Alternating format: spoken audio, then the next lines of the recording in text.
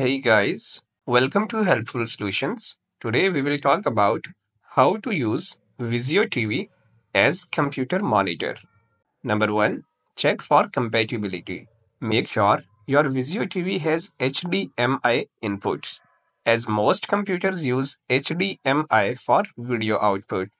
Number 2, connect the HDMI cable. Plug one end of the HDMI cable into the computer HDMI output port. Then connect the other end to the Vizio TV HDMI input port. Number 3, select correct input source. Use the TV remote to select the HDMI input connected to your computer. Number 4, adjust display settings. On your computer, set the display resolution and refresh rate to match the specifications of your TV. Number 5, optimize picture quality. Adjust the TV picture settings to reduce input lag and improve text clarity. That's it, guys. Thank you.